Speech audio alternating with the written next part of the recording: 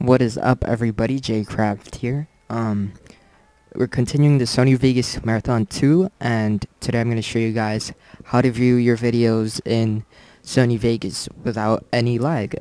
This is the second speed tip.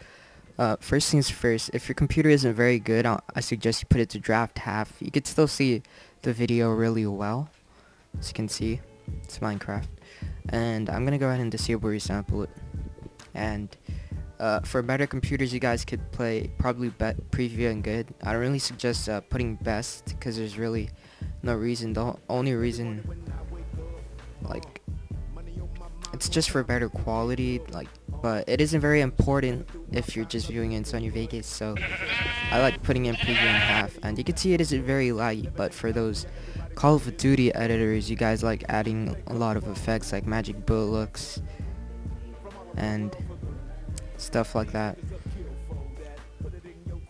So I'm just gonna add a bunch of different effects to show you guys how it could lag within Sony Vegas.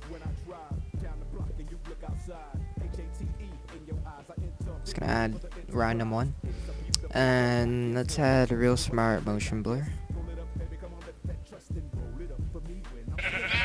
And you guys can obviously see that I cannot view the video without lagging, and I want to view this without lag, so I'm just gonna cut out a small, probably 9-second segment, and I'm gonna show you guys how to view it without lag. And for those with slow computers, you can put like draft half, and if you have faster, you could do preview or good. But what you want to do is you want to make sure you have the normal edit tool on, and you want to highlight over your clip. And once you've done that, you'll see that it's highlighted, and you want to press Shift and B at the same time, or you can press Shift and B, whatever you want. And you can see that it's going through the video, and it may take a really long time.